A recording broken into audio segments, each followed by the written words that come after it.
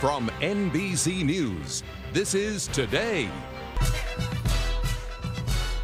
All right, Al, thank you. Now on Green, your routine today. Gadgets that make it easy to be green. Clint Carter is Senior Associate Editor at Men's Health Magazine. Clint, good to see you, man. Yeah, good to see you. We're going to play with toddlers in a sandbox in a minute. But let's begin with the grown-up stuff. I think a lot of people think going green can be an expensive proposition, something that's a little too difficult. Yeah, that's the idea we want to debunk. We want to show that it's really easy, it's not expensive. There's a lot of easy things you can do to go green right now. So glasses really can be green?